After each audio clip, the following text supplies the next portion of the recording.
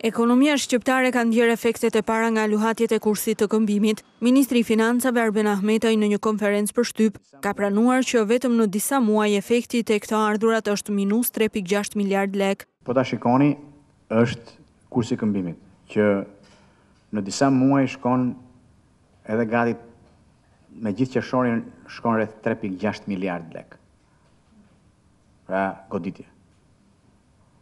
Me gjithë qershorin. Shqetësimi i qytetarëve në lidhje me biletat e larta të fluturimeve duket se ka detyruar Ministrinë e Financave dhe të infrastrukturës që të nisin një vlerësim të imtësishëm të kontratës së këtij koncesionari. Tarifat aeroportuale, që pastaj ka efektin kaskad deri tek bileta, dhe investimet.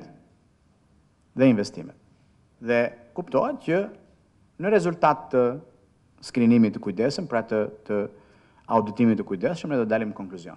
Ndërkohë në lidhje me aplikimin e metodologjisë së re për taksën e pronës, Ahmetaj sqaroi se deri në 1 janar do të mund të përdoret metodologjia e vjetër, ndërsa pas këtij afati nuk do të ketë më tolerime. Në 1 janar 2019 ka vetëm një metodologji. Ajo që ne kemi kaluar së fundmi. Shqipëria pritet të dalë gjatë muajit shtator në tregjet ndërkombëtare për blerjen e një eurobondi prej 500 milion eurosh, por sipas ministrit nuk do të ndikojë në nivelin e borxhit publik. Në 3 mujorin e parë, ekonomia shqiptare u rrit me 4.45%, ndërsa pritshmëritë mbeten pozitive edhe për muajt në vijim.